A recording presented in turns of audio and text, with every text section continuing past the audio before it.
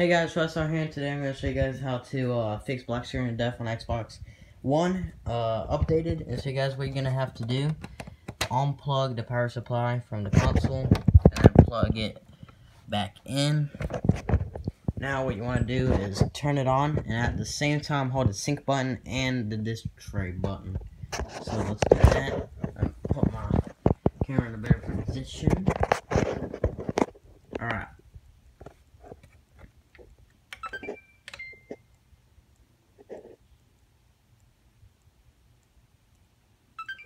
And you'll hear that noise again. Then, on the console itself, you'll see troubleshoot, continue, reset this Xbox, offline system update, or turn off this console. What you're going to want to do is turn on your controller and use the D-pad to select. It won't let you use anything else. Press reset this Xbox, then press keep games and apps if you want to keep your games and apps. And see guys, that's all you gotta do, and I hope this cleared up some confusion and everything. So guys, peace out.